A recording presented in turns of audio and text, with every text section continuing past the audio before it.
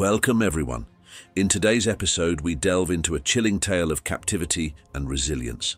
I'm George, and we'll be exploring the harrowing story of Fusako Sano, a young girl who endured nearly a decade of imprisonment.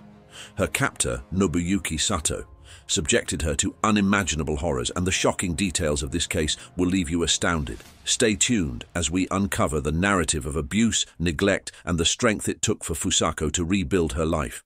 Today, the name of the victim is Fusako Sano, and she has been held captive for almost 10 years in a room whose door was never locked. One might assume that it was her story that inspired Natasha Kush's kidnapper, but by the time the Japanese girl's tragedy became public, the Austrian schoolgirl Natasha had already been living in captivity for a second year. But let's break down this tangled case full of drama known as the Niigata girl captivity incident from the start. Victim Fusako Sano, a girl named Fusako Sano later changed her name to Sachiko Yamada, was born in the small Japanese town of Mitsuke, located in Niigata Prefecture, in 1980 on November 28th. She grew up in an ordinary family of average income, was a welcome and favorite child. The girl attended one of the local schools, was fond of baseball, and cheered for the local team. On November 13th, 1990, 2 weeks before her 10th birthday, Fusako, who was in the 4th grade at the time, was coming home from school. She was a little late because she had stayed to watch the school baseball game. Her parents were aware of the sporting event, so they were not particularly concerned when the schoolgirl walked home on her usual route. It was already getting dark on a cold autumn evening, with almost no passers-by on the street, and rare cars passing quickly, disappearing from sight. Suddenly, one car overtook the girl and then braked sharply and swerved in front of her. The loud squeal of brakes divided young Sano's life into before and after. Kidnapper Nobuyuki Satō was born in 1962 on July 15th in the Japanese prefecture of Niigata, into a wealthy family. The head of the family had its own successful business related to passenger transportation. The boy was a late child of his parents, and at the time of his birth, his father was 62 years old and his mother was 37 years old. Nobuyuki had 5 siblings from his father's previous marriage, but he had no ties to them. The boy grew up as a capricious and very spoiled child for whom there were no inhibitions. At the same time, he was very emotional and sometimes even aggressive if his demands were not met immediately. He could throw a tantrum, and once he threw himself at his mother with fists right in the store when she did not buy him another toy. At school, Nobuyuki had almost no friends because of his complex character and strange, sometimes inadequate behavior. It is worth noting that the boy was quite tall, which he was very embarrassed about, and he slouched a lot, so he received a lot of offensive nicknames. On one of the central streets of the city, the head of the family built a luxurious 2-story house in European style. On the 2nd floor, most of the part was occupied by a spacious and bright children's room for his favorite son. However, the boy did not like the room. He behaved restlessly and kept repeating that he was afraid to be there alone. Such anxious behavior and unreasonable fears became the reason to show the child to a doctor. After an initial medical examination at a regular hospital, the boy was referred to a psychiatrist for evaluation. There he was diagnosed with several disorders, including onyctophobia, fear of the dark, misophobia, fear of germs and dirt. In addition, the boy was found to have a strange combination of autophobia, fear of loneliness, and sociophobia, anxiety disorder related to social interaction. That is, he was equally afraid of and avoided both loneliness and contact with others. Nobuyuki always remained a loner. He had neither a girlfriend, despite his rather attractive appearance, nor friends in high school. He became an outcast, and peers simply did not want to communicate with him. He could vent his anger and dissatisfaction with himself and others only on his own elderly parents, who forgave him everything and tried in every possible way to placate his son with gifts or money. As an adult, Nobuyuki did not stay at any job. He constantly got into trouble, conflicted with colleagues, and neglected his direct duties. Because of this, no one wanted to do business with him. The young man could go home in the middle of the workday just because it rained and he felt sad about it. Once, he intentionally injured a female co-worker, probably feeling some kind of sympathy for her and trying to get her attention. The incident was written off as an accident, but Nobuyuki was immediately fired. After that, he did not work anywhere else and lived on his parents' money. Gradually, the young man began to leave his room less and less often and had more and more conflicts with his parents. After another such quarrel, the young man set a fire in his own home, which almost destroyed the entire house and its inhabitants. Then Satō was sent for compulsory treatment in a psychiatric clinic where he was diagnosed with manic depressive disorder, outbursts of uncontrolled aggression, as well as signs of misogyny, acute dislike and hatred of female representatives of the female sex. He stayed in the hospital for a little over a month, after which he was discharged, deemed to pose no threat to others. For a while, Nobuyuki was relatively calm and even started to rebuild the partially burned house, adding a couple more rooms to it. But his efforts did not last long, and he simply abandoned the construction, the first attempt, kidnapping and arrest. Satō became increasingly unsociable, sullen, and spent most of his time in his room watching TV. It should be noted that over time he stopped letting his mother and father not only into his room but also on the second floor. In case of a violation of this boundary, he would pounce on his elderly parents with fists, shouting and threatening them with death. In the spring of 1989, Nobuyuki began to go for walks, but he preferred to walk near one of the local schools where he closely watched the girls. At first, he behaved with restraint, did not approach, and did not try to make contact with anyone. But one day, he grabbed one of the girls right at the school gate, threw her over his shoulder, and ran to his car, which he parked nearby. All this happened in front of the other children, who immediately shouted and called for help. A school security guard and a few bystanders reacted quickly, rescued the girl, and detained the kidnapper before the police arrived.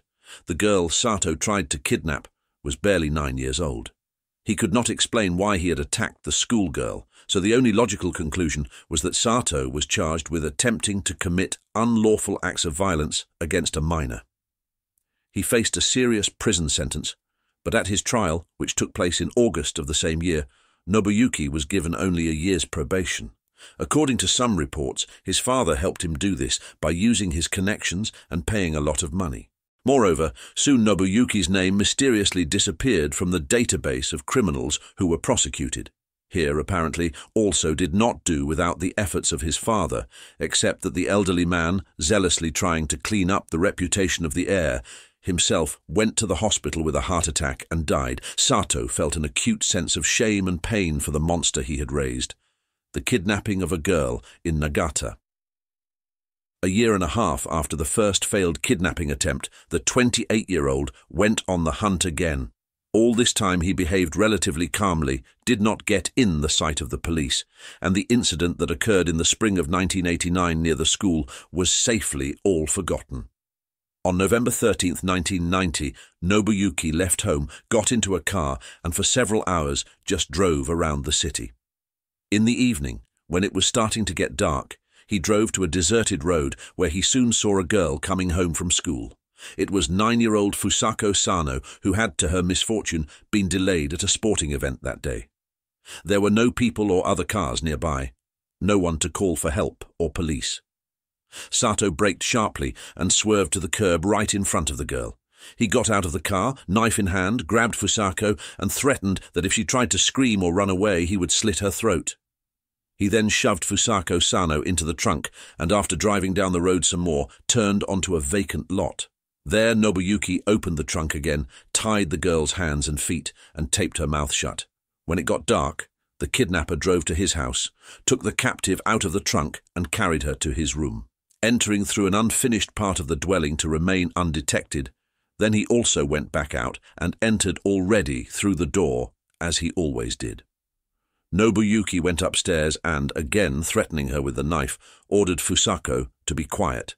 He then tied her to the bed and told her that if she tried to leave the room or even look out the window, scream or cry, he would kill her and throw her body into the ocean so that no one would ever find it.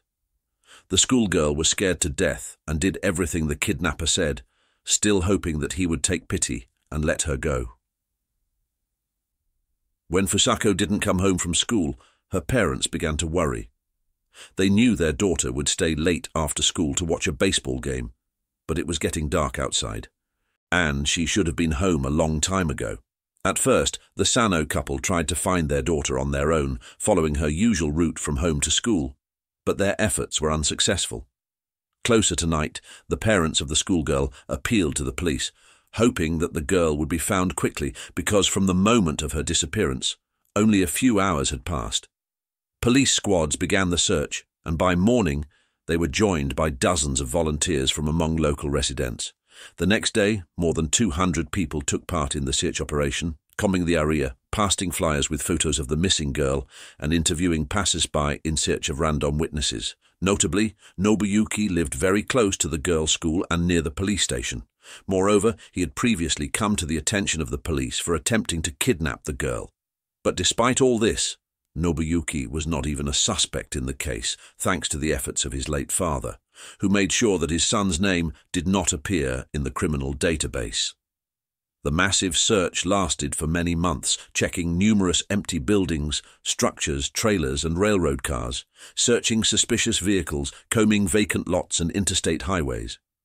But despite all the efforts, no traces or clues to the schoolgirl's whereabouts were found. The most different, even unlikely versions were being worked out, among which there was a suggestion that representatives of North Korean special services were involved in the abduction of the Japanese girl. However, as time went on, the search was not successful, and Fusako Sano was still considered missing, captured by a maniac. As Fusako herself later admitted, she was scared to death at first and did everything her captor told her, hoping that in time he would take pity on her and let her go. But Nobuyuki didn't even think of letting his captive go. For the first few months, he bound her hands and feet tightly, so tightly that the blood flow was impaired, causing her to lose some sensation in her limbs. In case of the slightest disobedience or violation of silence, the torturer used a stun gun as punishment, beat Fusako on the head and body with his fists, or threatened her with a knife. At the same time, Nobuyuki never once took advantage of his victim in an intimate way. During his imprisonment, he was not accustomed to her as a woman, but rather as something between a living toy and a pet. To talk to Fusako, Nobuyuki sat and fed the prisoner once or twice a day with food prepared by his mother, who lived on the first floor. Because of this meager diet, the girl was weakened and severely malnourished. He forbade her to get out of bed, and she had to go to the bathroom in plastic bags, which he then took to the unfinished part of the house. Once a month, he bathed Fusako in a basin, cut her hair and nails himself, and dressed her in his own shabby clothes. Even if she behaved quietly and did not break the kidnapper's rules, he still beat her regularly for fun and practiced various fighting techniques on her. After a few years, Fusako was finally broken psychologically, complied with all the demands of her tormentor, and did not even try to run or look out the window. Nobuyuki stopped tying her up when he went somewhere else and didn't even lock the door of his room. He simply made the bed with the prisoner lying there and threw a couple of blankets or towels on top, so that at first glance it looked like there was nothing underneath.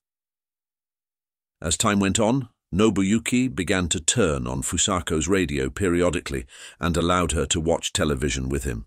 However, they watched only specific shows or some sports matches that interested Nobuyuki himself. He also brought her comic books, which he adored.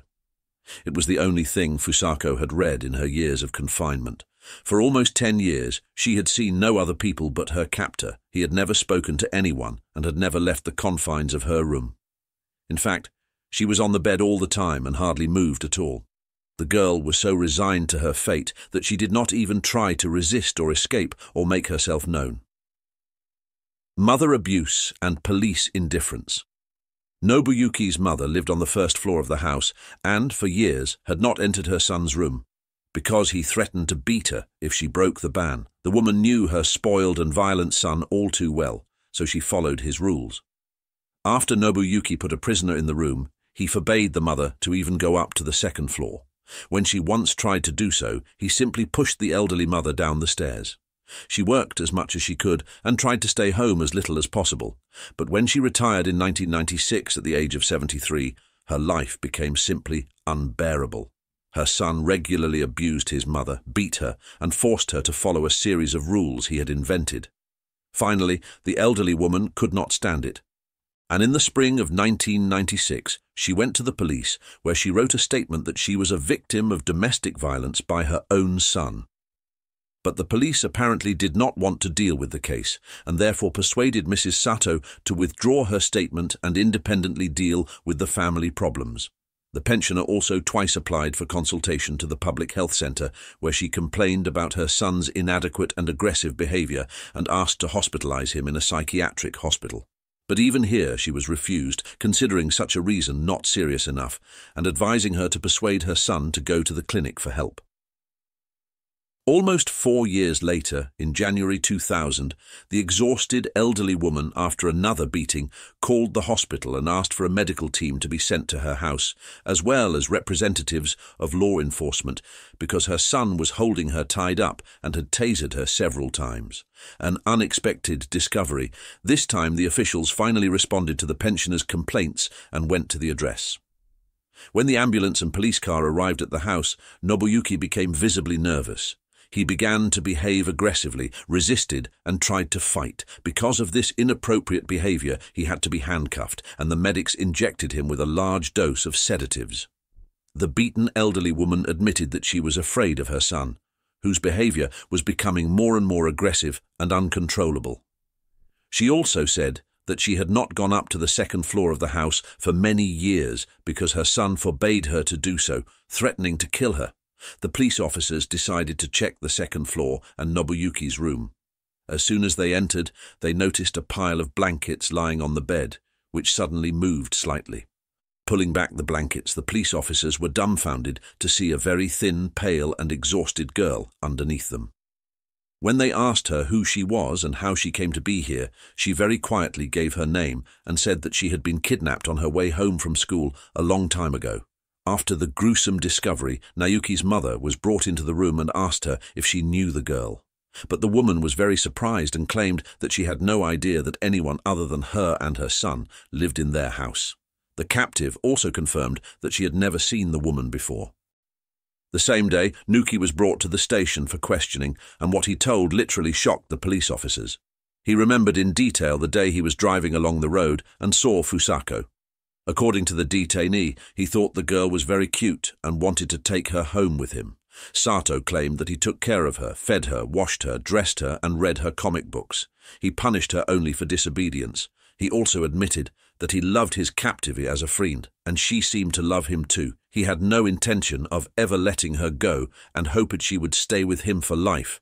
He loved spending time with her. He could talk to the girl for hours about soccer, music, or his favorite comic book characters, and she would listen silently. He added that he never locked his bedroom door, but Fusako never tried to escape, which he concluded meant she liked living with him.